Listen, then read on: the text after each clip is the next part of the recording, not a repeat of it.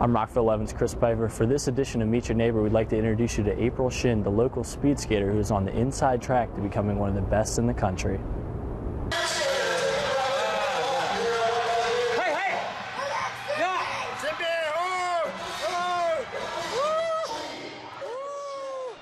The 2013 World Junior Short Track Speed Skating Championships were held in Warsaw, Poland this past February. Of the more than 150 skaters participating in the competition, 8 represented the United States, and one of the Americans was April Shin, a 15-year-old who attends Richard Montgomery High School. It was such a good experience because when I skated around here in the U.S., I thought it was really big, but when I went to international competition for the first time, I never noticed how many other skaters there were. If you just watch it on the Olympics, it's different, but when you go there and if you experience by yourself, it feels like an honor to be there. April qualified for the World Championships after winning the silver medal at the Junior National Competition, which attracted 61 skaters from across the country. Representing her country as well as her city is something that carries meaning to Shin. In a way, it kind of feels like a responsibility, but I try to make it not to pressure me as much, and I'm just happy that I was good enough to be able to represent USA and the city of Rockville. Before she could stand on the podium, April had to first learn to stand on her skates. She was first introduced to the sport at a community skate night. When I was 9, I went to a school skate night, and I had no idea what speed skating was.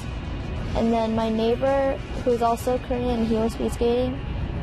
His mom was talking with my mom, and he told us that an Olympic skater from Korea is coming to coach us. So she said to just try it out, and I just started skating, and I kept going from then. And you were just a natural at it? Well, I wasn't at first. I fell a lot, and then I got better by every day. The Olympian turned coach April would go on to skate under was Dong Sung Kim, an Olympic gold medalist and former world champion from South Korea. My first coach, as I told you, he was an Olympian before. Well, he was kind of a strict coach, and everyone was really scared of him. So every time he told me good job, it made me so happy, and it made me want to skate more.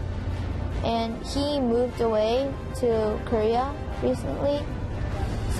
And I told him that I made the junior team, and he told me I did good.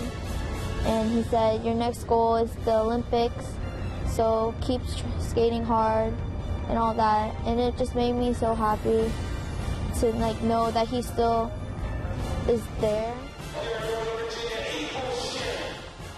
Before she takes her position against the other skaters, April often finds herself battling her most familiar of opponents, her nerves.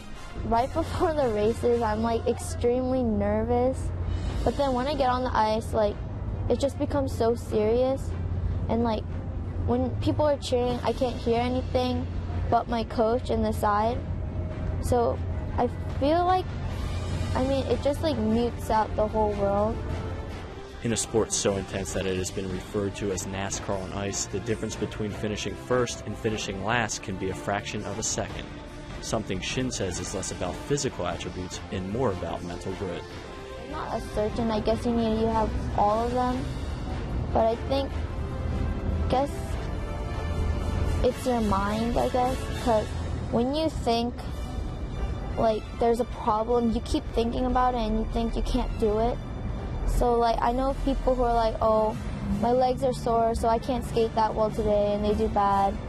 And there's some people who are my blade's messed up, and they just mess up. But if you can win those challenges, I guess, that's what makes you a greater skater. Mental strength. And you would say you have a lot of that? I'm working on it.